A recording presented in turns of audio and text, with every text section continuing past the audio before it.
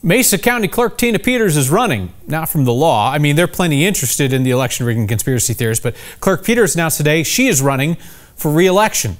The state AG's office and the local DA also announced today, big day today, that they're opening a grand jury investigation into Peters.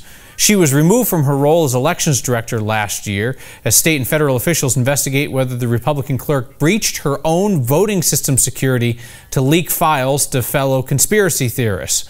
Meanwhile, Clerk Peters announced today she will be seeking re-election to her post. Earlier this week, Colorado's Democratic Secretary of State Jena Griswold offered Clerk Peters a deal that she could return to her election duties if she agreed to basically an adult supervisor, a monitor for her every move. Clerk Peters rejected that offer.